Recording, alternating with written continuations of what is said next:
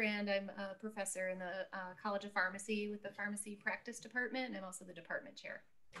Thank you.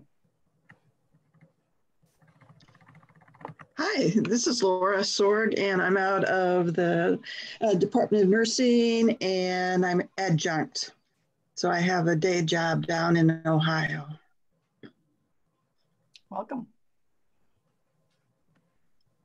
I'll go next. My name is Kaki Wolfer. I'm a faculty in the hospitality program, which is in the College of Business. I too have another day job. I actually own some Subway restaurants. So Kelly, this has been a really interesting. Go ahead and start then. I can't hear you. I don't know. That might be mine. I hear you, Catherine. Oh, okay. I have run into trouble with this computer before. So yeah, I teach in the College of Business in the hospitality program. Thank you.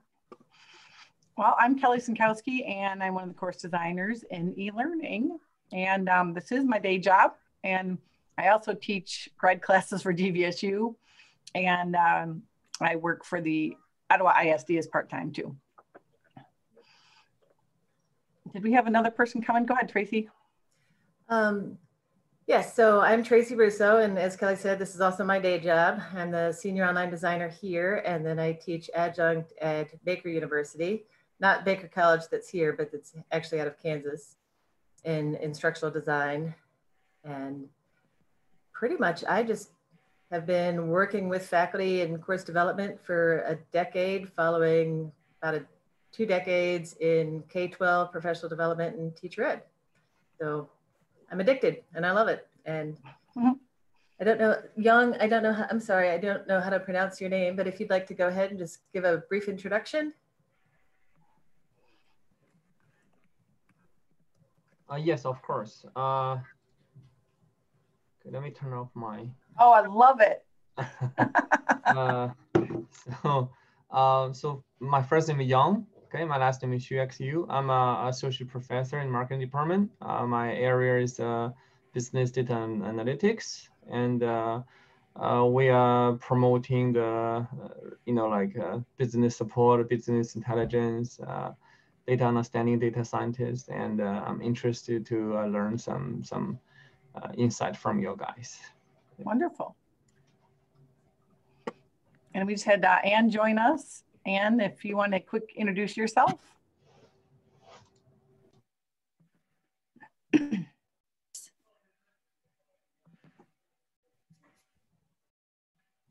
Trying to get my video and everything going. I'm Ann Norcross. I'm a art history faculty at Kendall College of Art and Design.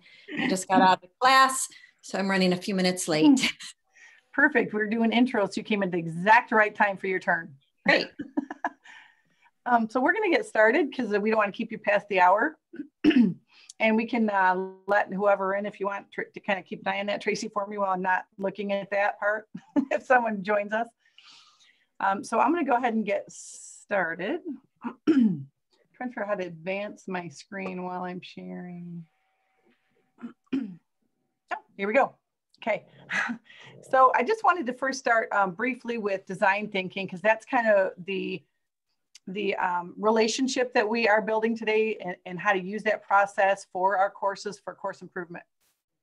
So pretty much the design process is an empathize, define, ideate, prototype, and test. So how I have linked that into courses is for the empathize is simply kind of things like your course outcome, what are your course challenges, thinking through your courses as far as what worked, what didn't work, whether it's assignments, discussion boards, whatever the case may be.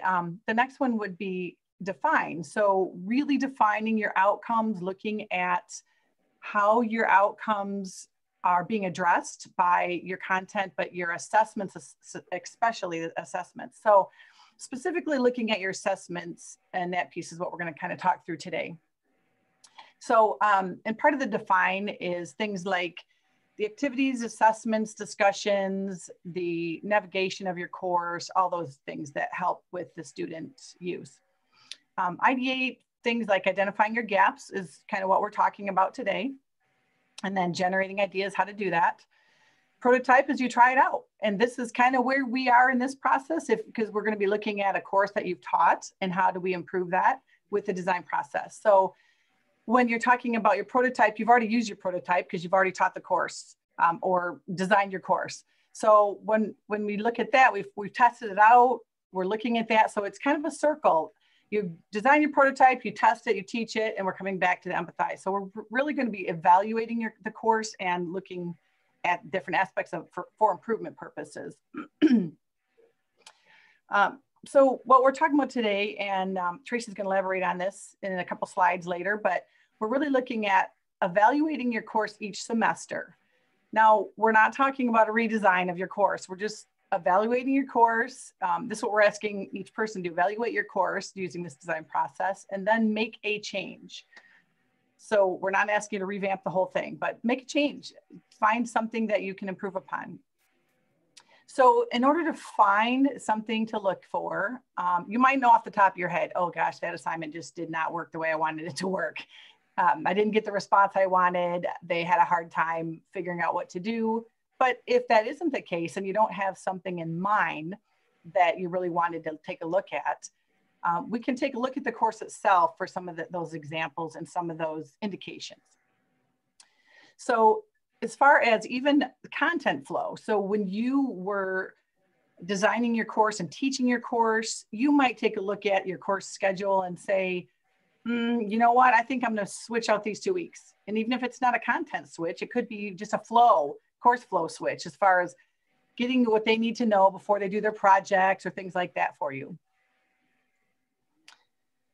So using Canvas, we're going to look at those indicators that I mentioned in the previous slide. So we want to just say, okay, I don't know if there's an assignment that was difficult or bombed or didn't like or wasn't fun to grade.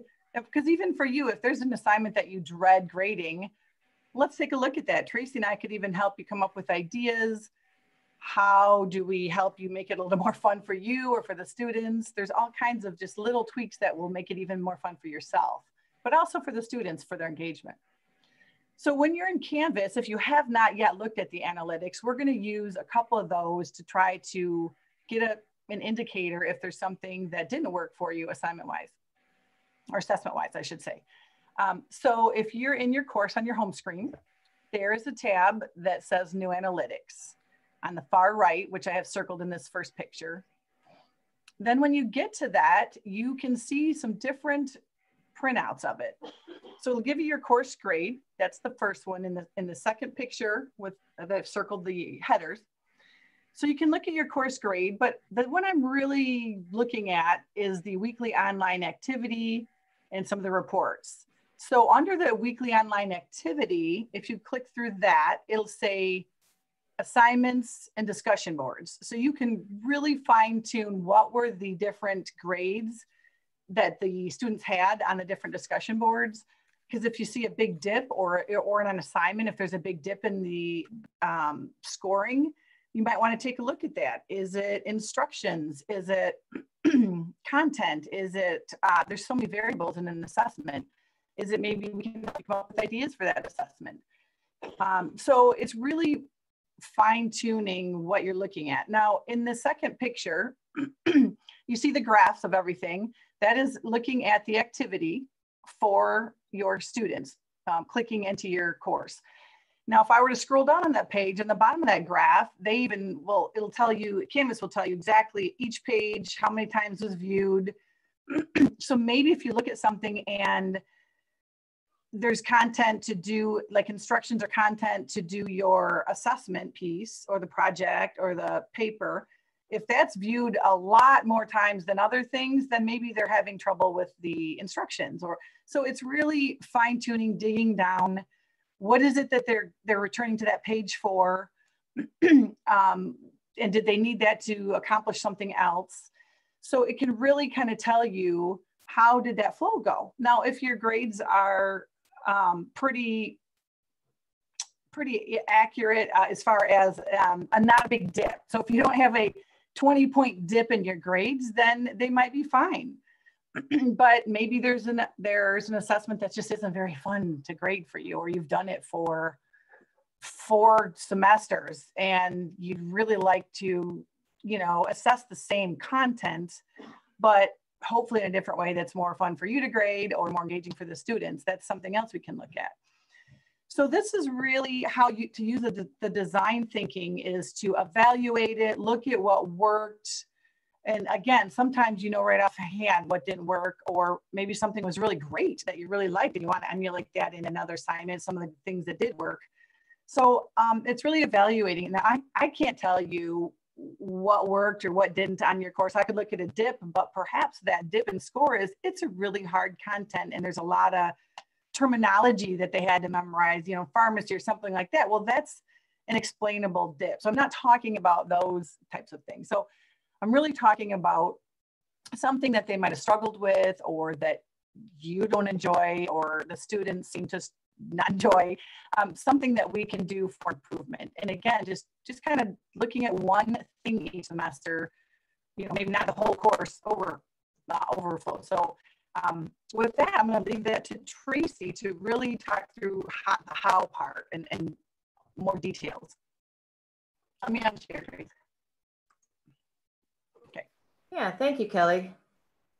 I'm going to build on a lot of what Kelly said. It's really helpful, as Kelly showed, to use those demographics to hone in on all the different types of, you know, activities and things that may or may not need improvement. I'm toggling back to share my screen. There we go. Okay. So let me move the Zoom bar. Okay. And I think, you know, when we started these PD sessions, it is with that intention of next semester being different. You know, it's kind of fun. I don't know how many of you are in different Facebook groups, but if you scroll backwards and go from, you know, the present all the way back up to, I'm going to move it into presenter view, into March when we started, it's really interesting also even there watching the different energy levels of people as they evolved over time. Oops. That was the wrong button. I didn't want the share button. I wanted the present button. There we go. But yeah, so I think that, you know, that last picture over the last month and a half, a lot of people have kind of expressed variations of that. I know Anne, Rhonda, you know, as she said yesterday in a meeting, being the art history, she had some beautiful artwork of some ladies that were, you know, I'm sure it's a famous painting, but not being the art historian, where bottom line, the collapsed lady in waiting type of thing. But here we are, we survived. And, you know, Laura shared she's having, you know, some of hers is going very well because she's taught online in the past. There's, again, the whole spectrum. But if we're all kind of exhausted, as Kelly said, let's just start with picking one. And then the question becomes, how do we choose that one? And I think it's really critical at this point in time to focus on the positives wherever we can.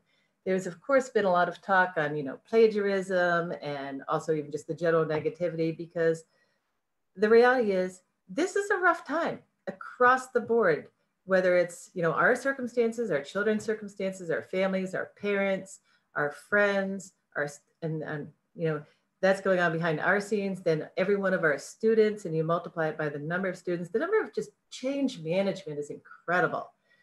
So we want to be very strategic. You know, these are kind of the 5 strategies. I'll go in a little bit of detail in some course examples on what this looks like in practice. When we take that design thinking and we say, okay, we're going to solve these problems or solve these challenges and make something high quality of it to improve next semester.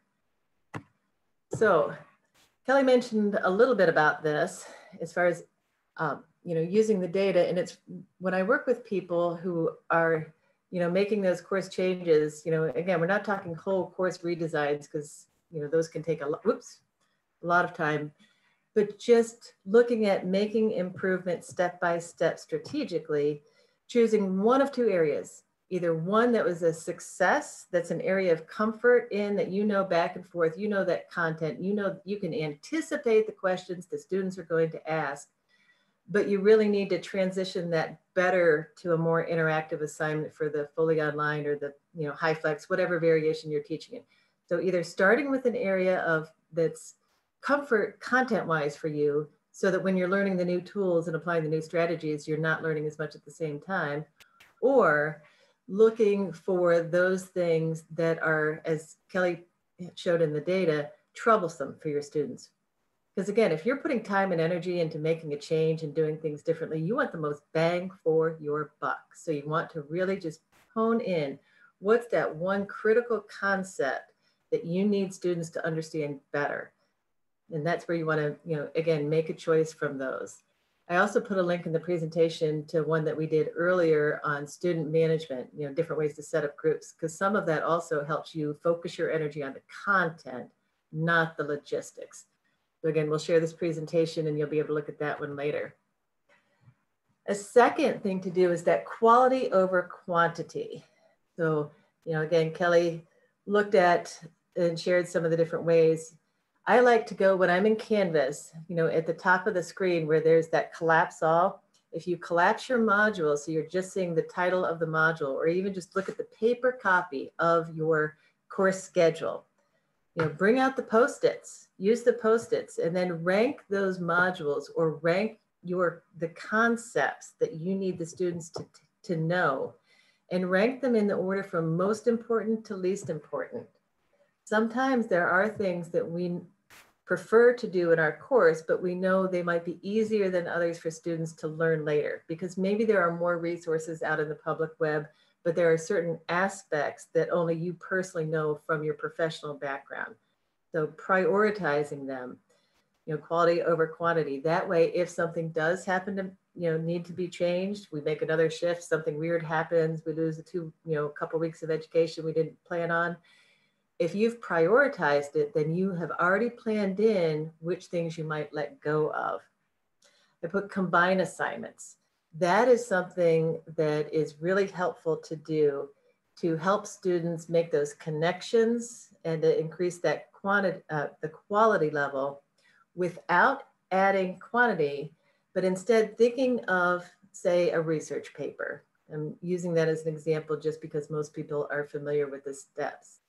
In face-to-face, it was a lot easier for people to just hand out the assignment directions.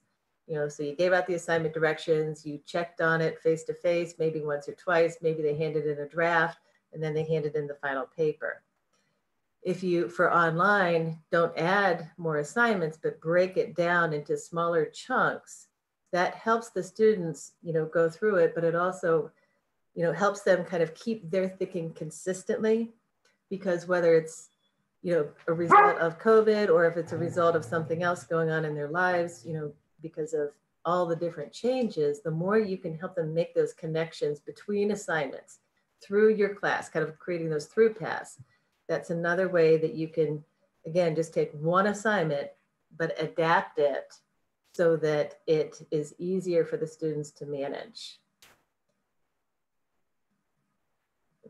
Okay. And then this one is really the biggie, altering those assignments to increase engagement, because that, engagement, not just into the content, but with their peers, with other people. And even if it's virtual, making sure that they've got those connections. If you can take one of your bigger assignments or more troublesome assignments and use that as a way to increase engagement, it's kind of like the difference between, you tossing the rope to your students if they're drowning one time because you're one person, one instructor, and so you have one rope to toss, versus when you increase that engagement, then all of a sudden it's like, just think, they're in the water, but there's tons of people tossing them ropes. The reason I chose this picture, it's just a picture of a Facebook group, because one of the benefits to online, if we embrace being fully online, there are so many resources out there where we can help our students do two things. We can help them use that social media as a learning platform in terms of finding resources, connecting with other people with similar interests, because they might feel relatively isolated. A lot of faculty feel isolated too, because they're not getting to talk to each other. And so using, creating the assignments where perhaps they have to find 2 research articles as well as 2 public on the web resources. You can adapt them that way. But another related piece to that that really builds that engagement with students and helps them make connections is having them share their work and their examples out in the public forum.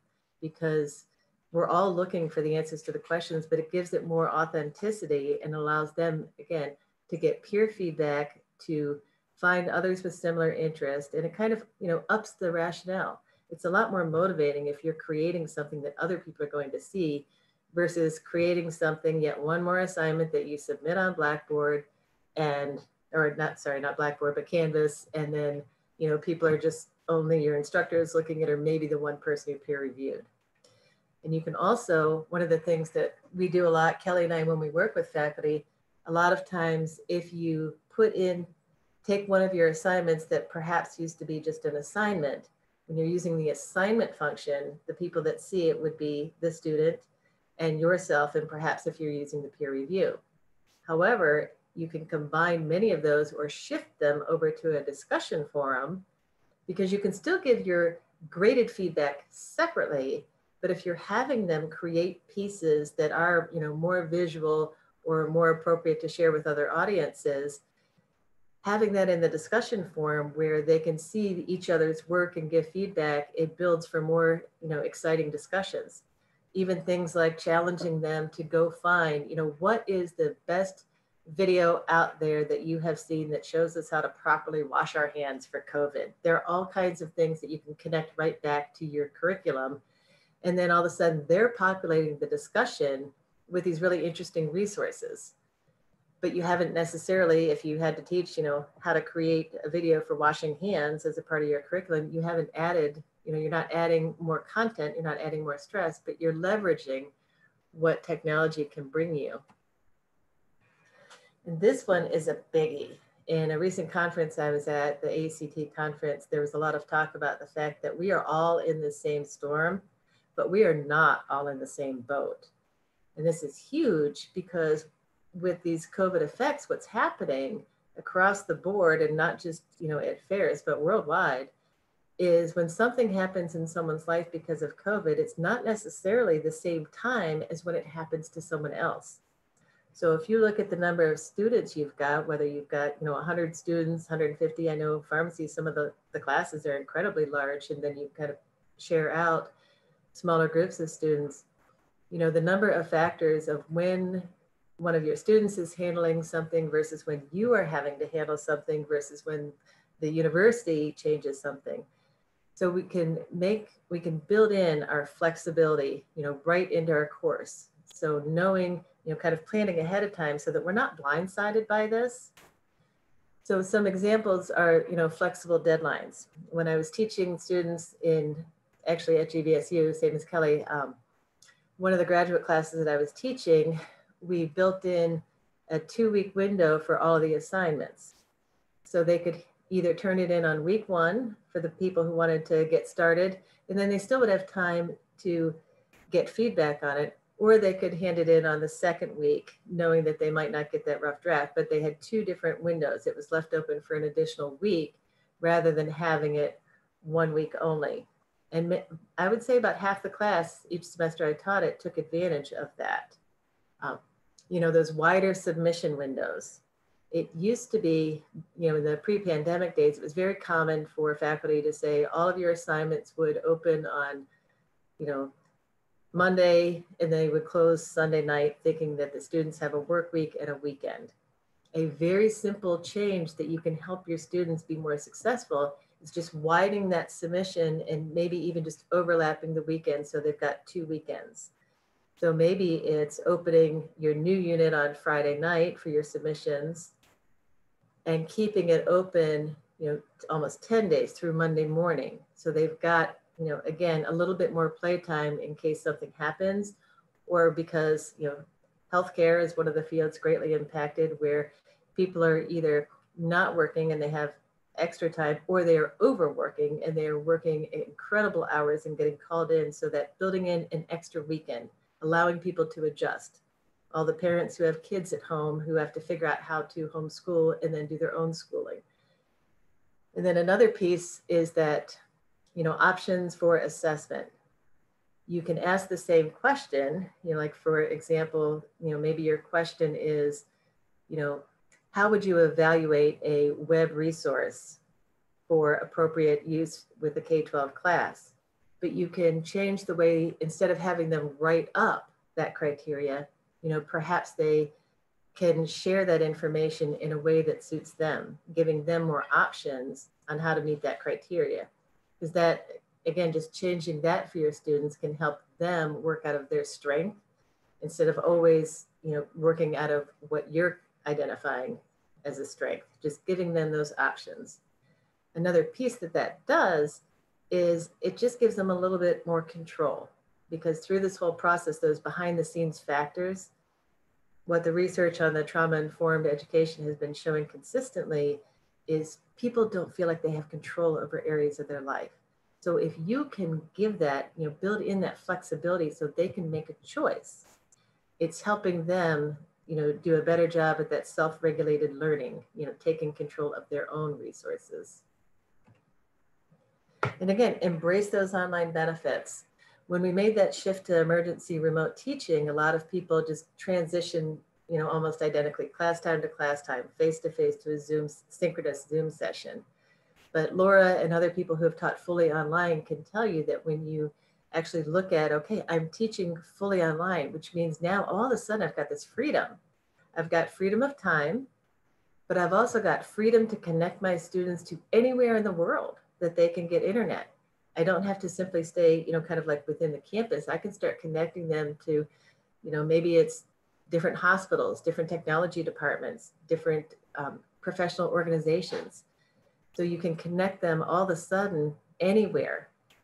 It's not, you know, it's no longer limited by the amount of time or by that place. If we really embrace it and think, okay, how can we do it differently?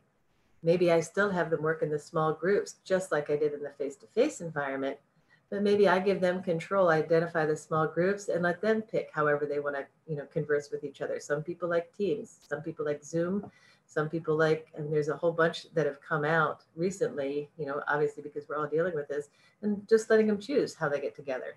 Those are some, again, just some simple ways you can just take one assignment and just apply any of those strategies to help them master it. One of the assignments that Kelly's familiar with as well, when we were at GVSU at the time, the common assignment for pre-service teachers is they create what's called a technology integrated lesson plan.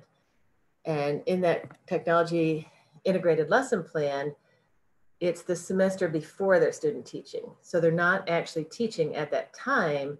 They are, you know, a student and they're doing their observation. But having them think through, we would see all the time, the students would write these lesson plans where it was for this dream perfect class and this dream perfect world. And we would read these lesson plans. We're like, yeah, right, good luck with that in the back of our head, because, you know, as someone who's already taught, you know, certain things are doomed for failure quickly. And to get a way for them to be able to see that perspective, I redesigned that activity. So it was a simulation activity where they created a digital story. You know, again, they could film themselves however, and this was before the pandemic, but they had to role play as if they were the student telling their parent or their family member what they did in school that day. And so they had to walk through their own lesson plan and think about, well, what would the student say about this? What would be interesting to the student? What would the student share, you know, want to share with somebody else? And through that, it gave them not only practice with the technologies that we wanted them to learn, but it really helped them emphasize or empathize with the student experience. So those are, you know, again, just taking advantage of the fact that cell phones can make recordings. Students can be creative. TikTok has taken over. I mean, the TikToks, there's so many modeled things out there of using technology for entertainment, but we can take that and twist it to use it for, you know, our content. And it just really, again, helps students build those connections. Tracy, that was a great suggestion. If I could pipe in there, you talked about that's empathizing. When you're looking at the student experience, putting on that hat, that is actually part of that design process. That's the first one. Empathizing is thinking through what does it look like in your course if you're the student, and working through one of your modules. How long does it take? Well, what does that feel like? Can I find everything? Are the directions there? Are the instructions clear? Those kinds of things are it's just eye-opening when you literally go through your own course as a student, like Tracy was saying, it's like, oh, okay, I guess I should put that in there. I didn't tell them this. And that is the empathize part of the whole evaluation process. And with discussions, like Tracy was saying, it even makes it more engaging when they do their discussion board responses in a video. Just ask them to explain these 3 questions or, these 3 content items in 2 minutes or 3 minutes in a video response instead of typing it out. That also lets, all the students see each other and talk to each other. And it's built right in the Canvas reply box, or they could even do it on their phone or whatever. They know how to video and get it there. But it is also offered right in your course. So yeah, I just wanted to piggyback on what Tracy was saying. Go ahead, Tracy. Anything else? Heather, it looks like you had a question or maybe an idea to share. Okay, you just had that thoughtful look. Yeah, as Kelly was saying, one of the easy ways, even in your existing discussion boards, because a lot of people have things like, explain 3 reasons, explain whatever. If you simply explain to and add an audience and add a variety of audiences into that criteria, it really changes the game for the students. And then it kind of, again, connects it to the real world. Because like, for example, when I taught 4th grade, I would break the directions down one way. When I taught 5th grade, it was different. When I did professional development for a middle school, high school, college, you're talking to different audiences. And in many careers, it's the same thing. You're not always interacting with somebody who's just like you. Very often you're interacting with other audiences. So looking through your discussion boards and just seeing which ones might be ones where you say, explain this concept as if you were presenting it to the policy board, or the ethics board, or to your aging grandmother. Steve Carnes teaches in it's the health HCSA, but he teaches it. One of the classes is the nursing home management. And one of his assignments is awesome. I think Kelly might have worked with him on this earlier, was he has the students research, and then they have to write a letter to one of their own aging relatives or friends explaining how to select a different nursing home, what they would want to look for in a nursing home. And so it's a real letter, and then they can share the letters. So again, just adding that, it's a lot more fun to think, okay, if I'm explaining nursing home criteria for my peers or for my faculty or for my professor because they told me to do it, versus, oh gosh, I have to explain this to grandma. Huge difference in how we go about doing it. So again, just tweaking that assignment through that design thinking process, just what's, small changes that you can just build in. And the relevancy, like you were saying, it makes it relevant because it's like, it's not just a paper to turn into professor. All of a sudden you're rethinking, if it is a policy board in a, future job, what does that look like? If you're an art critic, if you're, writing the paper instead of to your professor, to your grandma that you can use, or to the school board, or whatever the case may be, it just puts a different relevance on it. And it is a role playing and it's scenario using, but it's really just making it real world relevant for them, and probably more fun for you to grade. So we have a good chunk of time remaining. We have some different options. We can have, if you have specific questions, or if anyone has even maybe one of those assignments that you would like to have kind of the group brainstorm on. Because what I find working with faculty is whenever you put a group of faculty together and you throw out a teaching challenge or something you've encountered, if you put the group together and just let everybody share their own experiences, pretty much they can solve any kind of teaching challenge. So I don't know if someone has something that they've encountered or that they would like to do for spring and wants to just kind of share. I just kind of have a general question, and it's, moving, obviously this semester, my design is completely different because I had, everything organized differently. I moved from like PowerPoint, and that's where I used to have all my presentations online if they wanted to see them. And I moved to like weekly, like week 1, week 2, because then I, put all the assignments and all the and so I guess, and I'm going to ask my students next week, is what have you found that, is that a good way to do it? Is there a better way to do it? Like for ease of navigation, I guess is what I'm asking. That's a great way to ask your students and get their feedback, because even within disciplines, you would get a different answer. Certain disciplines, like for example, in a lot of the criminal justice courses, I mean, it's very procedural, it's very lockstep, they like it a certain way.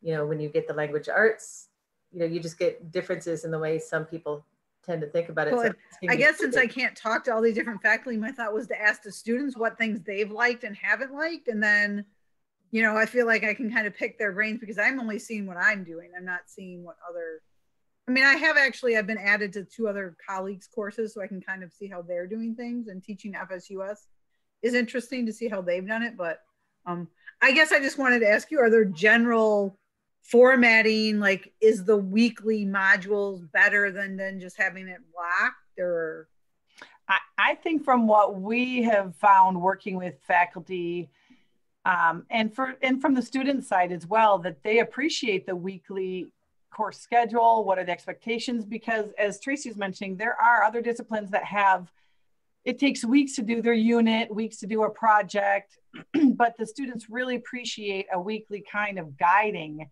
You know, it's kind of like at this point, this week, you should have read these chapters. If you're going to have an end, you know, research paper or something on a whole book, what is the guidance to keep you on track? Because if you think they've got, a lot of them have 4 or 5 classes, some have labs with it. So it helps them just time management wise to stay organized. Now, if it's a 3-week project, we know not every student's going to do, some are going to wait till the 3 days before it's due. I mean, there's nothing we can do about that, but from a planning organizational standpoint, it helps the students if they kind of know each week, what do I need to do to stay on track?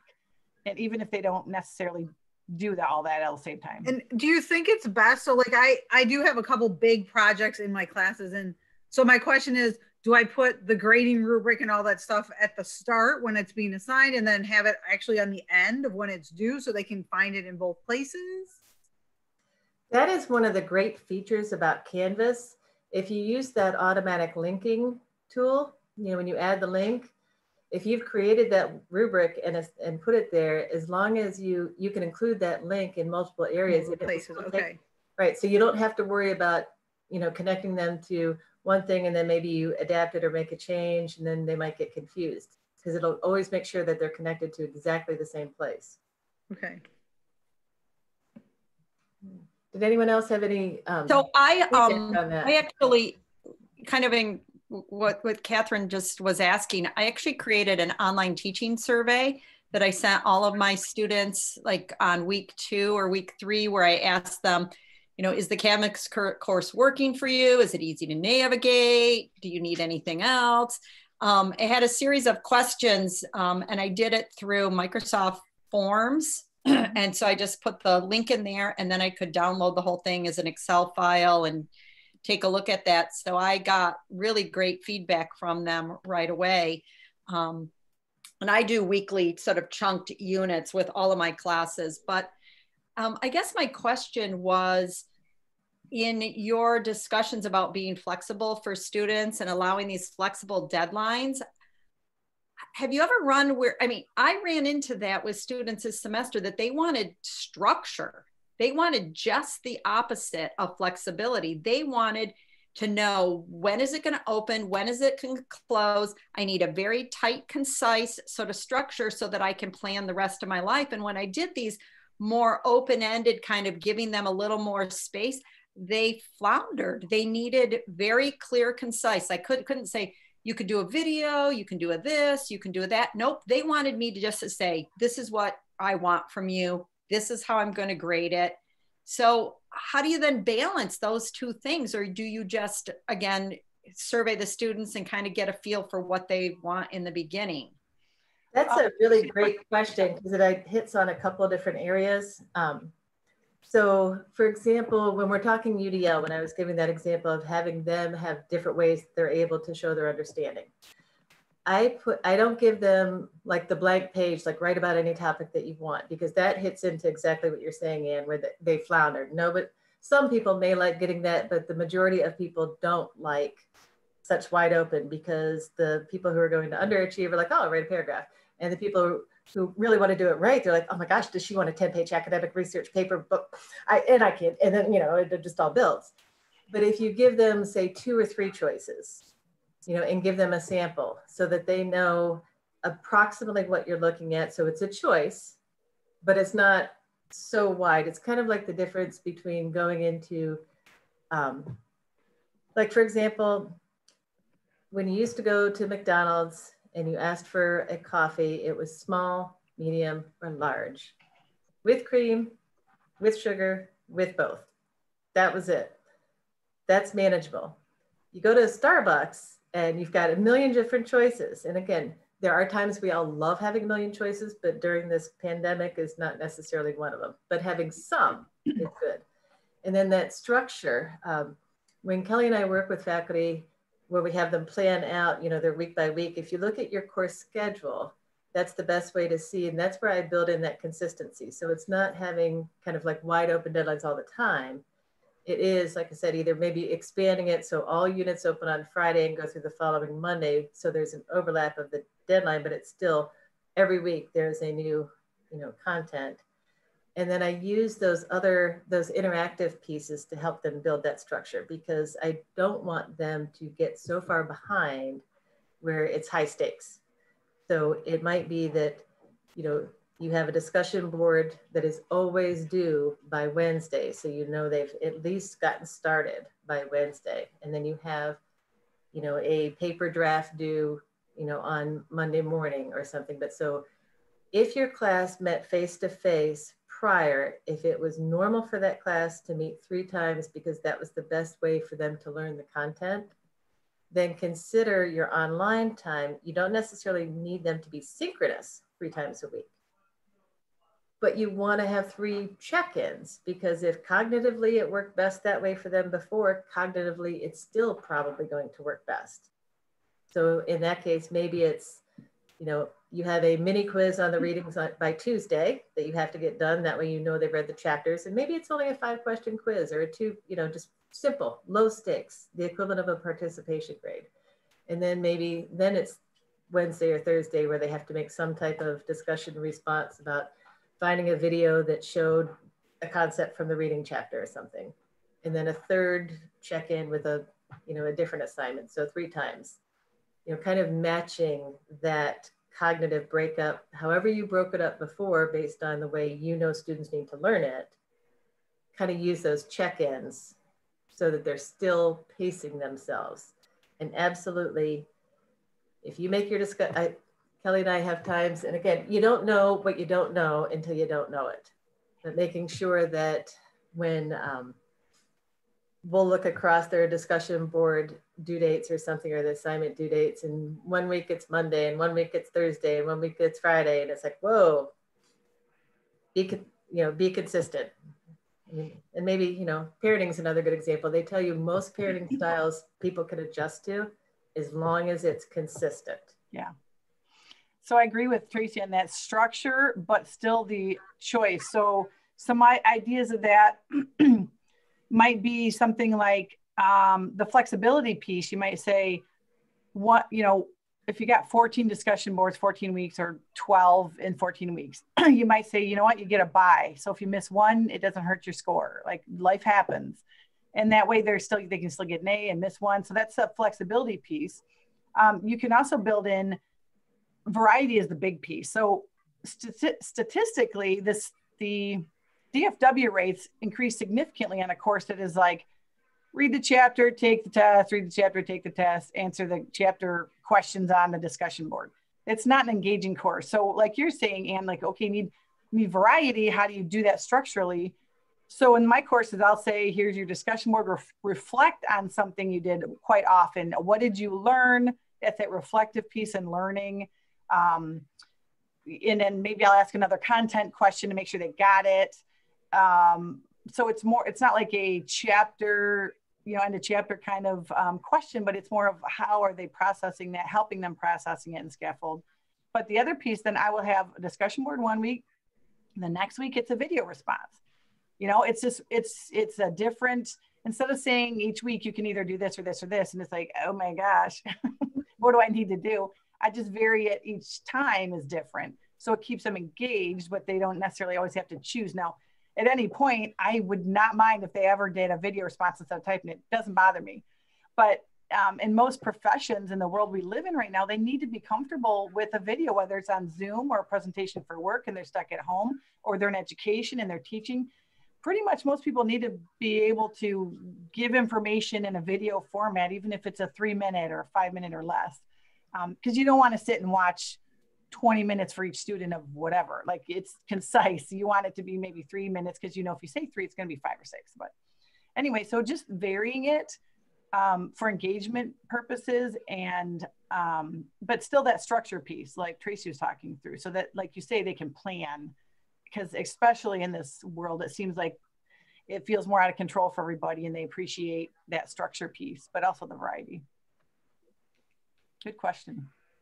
Yeah, I mean, consider like the structure, a lot of it, think of it as, your course, when you're teaching face-to-face, a lot of the structure is the students know they go to a building, they walk upstairs, you know what doors look like, you know what exit signs look like, you know how to look for libraries. Like, those things are pretty common. You can go to any college campus and you can figure out, okay, if I'm on a college campus, there's got to be signs telling me where to look. And if I need help, they may call their library something, but I know there's probably the library is a good place to start. So there are these structures that are common.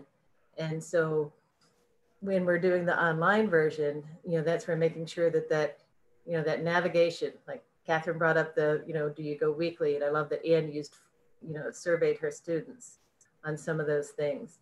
Keeping the structure in the format and the design so they know where to look. And then that variety goes in the thinking and the questions, some of that, so that, like Kelly said, they're not doing the same thing conceptually for 14 weeks straight, because that's not very realistic in many of our careers that we go to college for. We don't think about the same thing all the time. We do a variety of tasks. And truth be told, how many of us would want to do that for 14 weeks either in a course? It's hard. And I would love to know if you had any aha moments, or what type of feedback did you get from your students, if you remember any of it? I still have the results. I got really great feedback because my courses are like uber organized. I can share my screen really quick if you want me to. Oh, sure. My courses are like really sort of so this is my history of graphic design course. So this is the landing page, and I highlight in green the modules that we've already gone through so that they have this visual reference immediately. So as we go through, so you can see this is where we're at. So they can immediately see what they should be done. But for each of these, if they clicked on it, it would take them to, you can still see it. It takes them then to the page. They have a page and a quiz. So it takes them to the page. The page gives them their reading links and videos. They have to mark it as done. Then they take their quiz. So I can't get this to go all the way down, but there's no book for the class. So I've sort of taken a lot of the information, put it in here. And so then, like, all of that's here, like what is the week's, what do they have to do? And then they have to do assignments. So visual analysis assignments. So those are in a separate column so that they don't have to wait for the module, because the modules are locked till a certain point. But they could jump ahead and look at assignments. So the assignments are not in modules. They're separated out as links as our sort of discussion posts and stuff. So, all my classes are set up like that. But I guess the one thing I learned is to take care of myself, because I have 103 students. So I myself cannot be super uber flexible, or I'm working 24/7 all week long. And I have found teaching online to be so much more exhausting than teaching in the classroom. And, like doing 103 independent studies and just, walking students through. So in the spring, I'm going to, set my calendar out and plan like what I'm going to be doing in each class, so that I'm not bombarded with grading 103 assignments every single weekend and I have no time for my family or anything else. So I have to find an even balance between making sure the course is rigorous and I'm getting what I want from them, and making time for my life because I find online teaching really exhausting. I'm glad you said that about caring for yourself. That's where I would suggest the things that Tracy talked through, combining some of your assignments, and peer reviews, having them do some of the correcting so that it's not all you doing every week. And then you shouldn't have to do that every week. I did do peer reviews. And I didn't get good feedback at all, even though I gave them a very specific rubric to use to peer review. Most of them said they felt very uncomfortable commenting on other students' papers.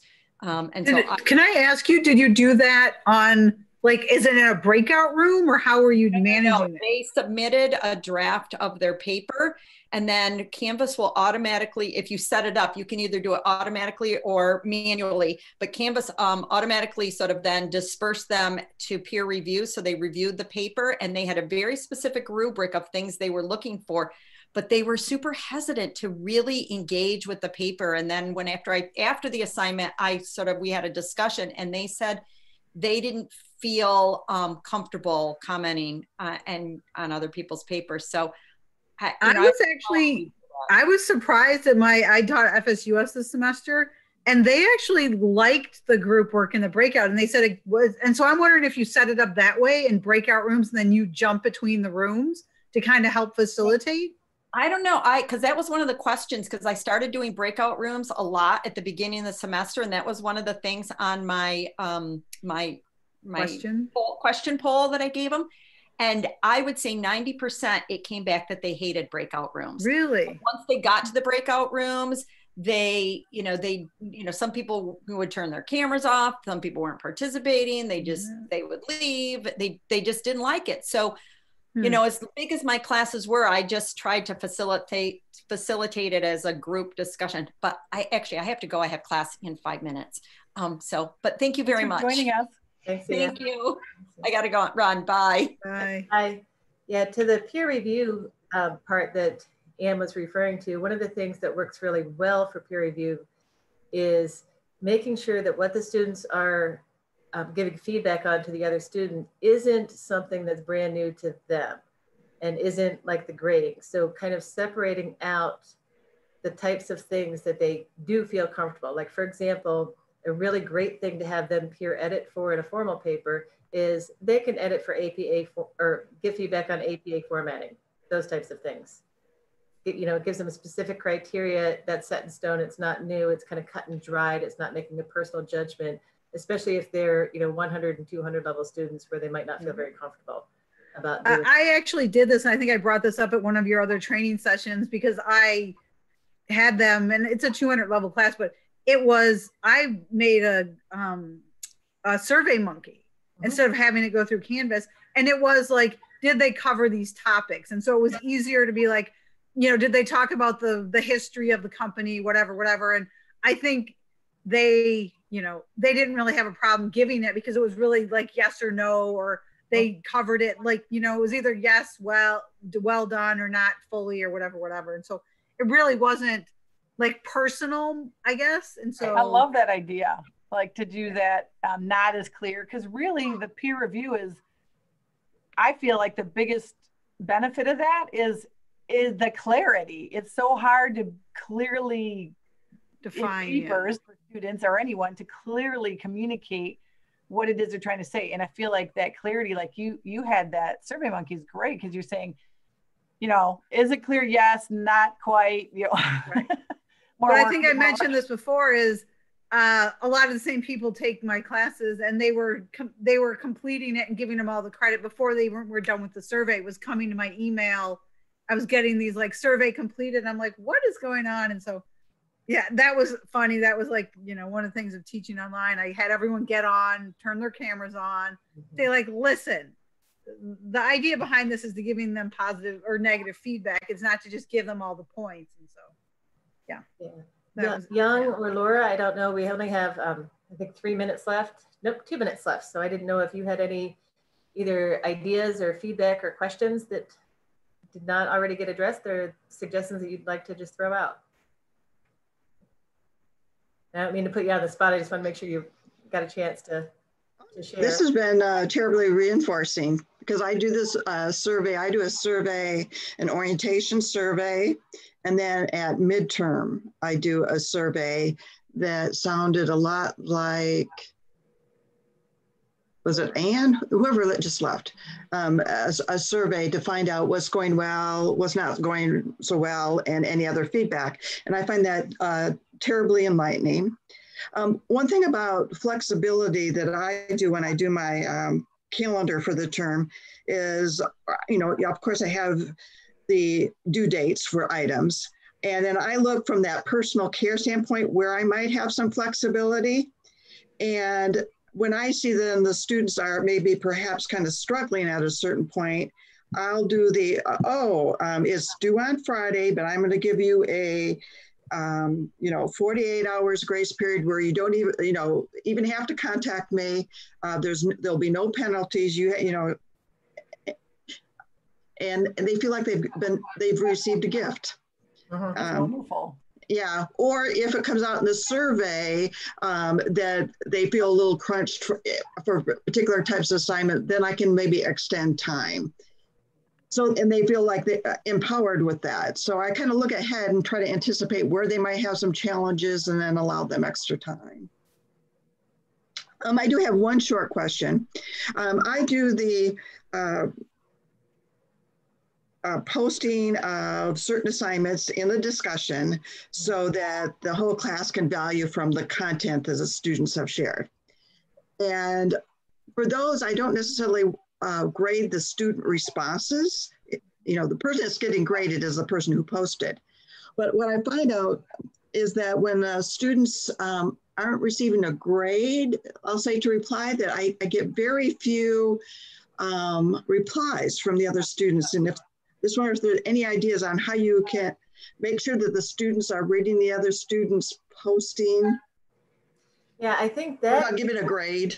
Yeah, that goes into, in my experience, that kind of overwhelms sometimes that students feel like when you look at all 20. And so a lot of times I recommend having kind of what I call base camp groups. So they might be a smaller group that goes throughout. And so when you're having them post to that discussion, I have them post to, the different threads. I have it, let me back up a second. I have one discussion forum so they could see all, say 25 people if they wanted to. But I start with, 4 or 5 threads. So it's groups of, 4 to 6 students, depending on how many are in that section. And they only post in that one. So that kind of builds that small group feel, just like if they were in a face-to-face classroom, more like they're sitting at the table. So now it's more personal, because if it's us 5 and I post mine and none of you give feedback, it's like, wait a minute, I gave feedback on yours. Don't you like me? And the students really do talk about that type of reaction. And then they can't post a second post if no one commented on their first post. They can't respond, But they feel more comfortable even reaching out and saying, Laura, I know that you said something about experiencing this in the past. Did I do it right? Or, they reach across in the smaller group in a way that they wouldn't in the large group. Mm-hmm. Good idea. Young, we have, I think we're 2 minutes over. I don't know if you had any questions or feedback, or otherwise I think we're going to go ahead and end the recording and then we'll share this out. We have a playlist that we are collecting all the different of these PD sessions on there that's, in the same eLearning YouTube account, but, separate, so you can just kind of bookmark it.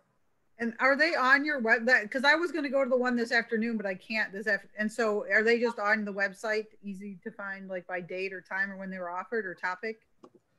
Dan put them all out in the YouTube, or in the UWN. I think he put out all the different ones for November and December. And then we have our YouTube channel is on if you go to the ferris.edu, the eLearning training page. Got it. That okay. lists are, the links to all the different ones. Perfect. Okay. Thank you so much. Oh, thanks, Catherine. Thanks for coming, guys. Thanks. Appreciate it. Thank you, Laura. Goodbye. Yeah, bye-bye. And thanks, Young. I'm going to end the meeting.